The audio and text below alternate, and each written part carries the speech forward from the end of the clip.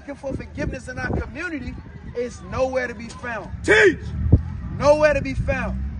We still hold a grudge against Lil Tyrone, and we still hold a grudge against Auntie May, and we still hold a grudge against Uncle Charles and all of these.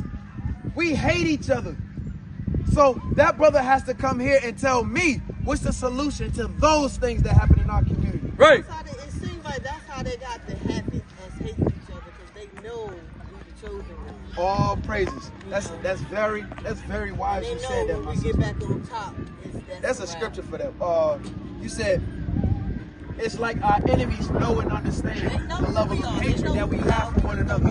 That's good, man. I'm thinking of something I can't think of. Yes, all praise. This brother right here. All praises. Give me that. The book of Judith, chapter 5 and verse 20. So it's like you said, my sister. You said it's almost as if our enemies know that when they look at our communities and our neighborhoods, man, these people really hate each other. And they love it. And they eat it up. They love it. They eat it up, sis. These people love fornicating with each other. You know what we're going to do? Let's make all of their music videos full of fornication. Yeah, that'll work. Let's make sure that every woman on that music video is dressed naked. Yeah. Yeah. All of those people, they hate each other so much that they'll degrade their own women on international TV. Read. Sis, listen up, sis. Chapter 5 and verse 20. Read. Now therefore, my Lord and Governor. Now therefore, my Lord and Governor. What's happening right now is that you're having a council amongst political parties, right? Not of our nation. People who establish political establishments in the courts, right? The government is now speaking amongst themselves. Right. Right? Listen to this real quick, bro. Because my sister said something very, very important.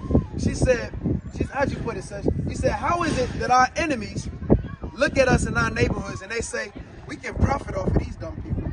They hate each other, right?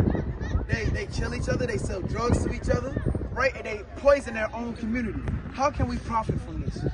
Well, guess what? We're going to profit off of their hatred.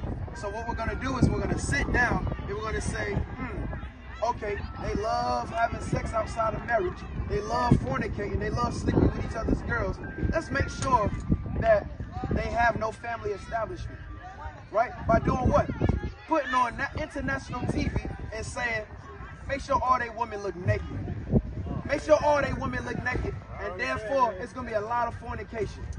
Therefore, it's not going to be any fathers in the home. Listen up good. Read. If there be any error in this people. Right? So this is what the government is establishing right now. They say, look, if there be any error, any sin amongst these people, read. And they sin against their God. And they break their God's commandments, their God's laws, right? If there be any type of sin in this nation, read. Let us consider that this shall be their ruin. Let us consider this is our opportunity to take these people over.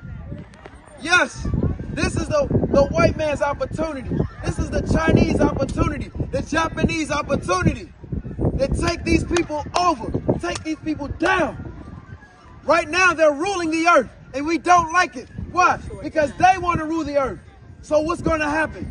They're going to take these people down by doing what? Making sure that that level of hatred is magnified. Right. Make sure that that level of hatred that these people, the blacks, Hispanics, and Native Americans have for each other is magnified. So they're considering, these are what your politicians do. They sit on high and they say, how can we make sure that these people are not received of their God? Right. Great. Let us consider that this shall be their ruin. Let us consider that this shall be their ruin. Read. And let us go up, and we shall overcome them. And we shall overcome them. That's how they overcame us here in America. That's why, my sister, we suffer this right here. This slave trade. We go through this right now. The Bible is our black history. Right. You ain't gonna read that nowhere else. You're not gonna read the crafty devices matter of fact, give me that. My brother, I want you to listen up real quick. I know you with your family. All right? Give me Psalm 80. That's right, sister. All right? My sister said something real key. She said, the politicians, right, of the world, right? Not us, because we ain't got no political power. Ain't nobody coming to save us. We got to save it. We got to save ourselves. We got to depend on Christ, the black Messiah. That's right. Come and save us. All right? By keeping the commandments. She said something very important. She said, the politicians that rule the earth, they look at our people, right? They look at our people and they say, all them niggas down there, they hate each other. They hate each other. We can make profit off of that. They don't know who they are. They don't know who their God is.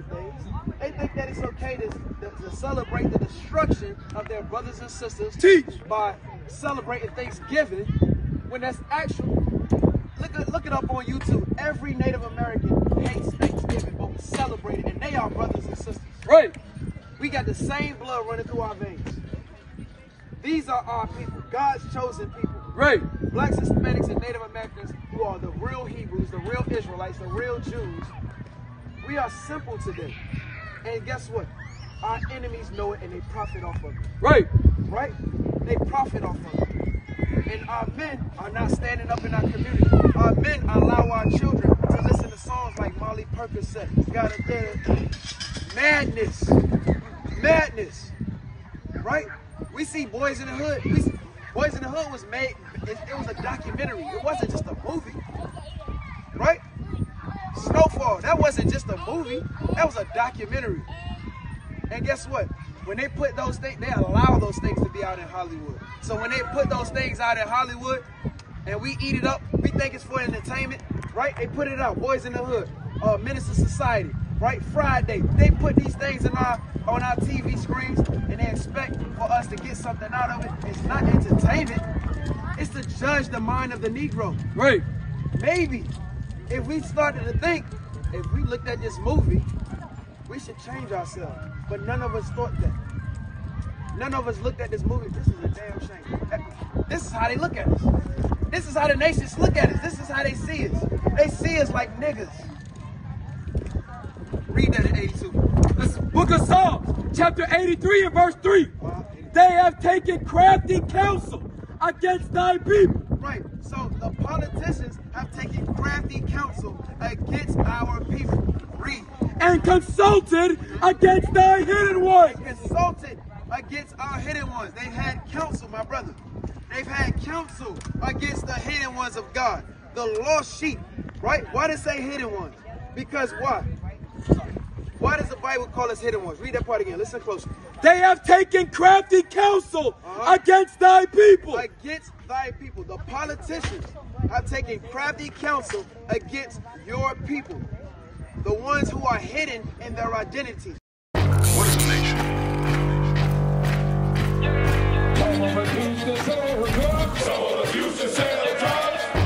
Nation is men leading by example.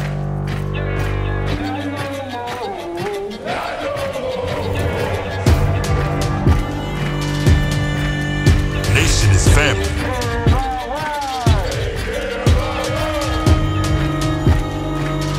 Nation is community.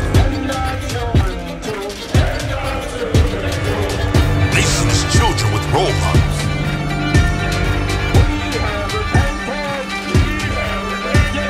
Nation is unity.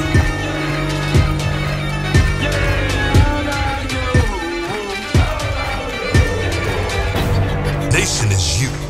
And finally, my brethren, be strong in the Lord.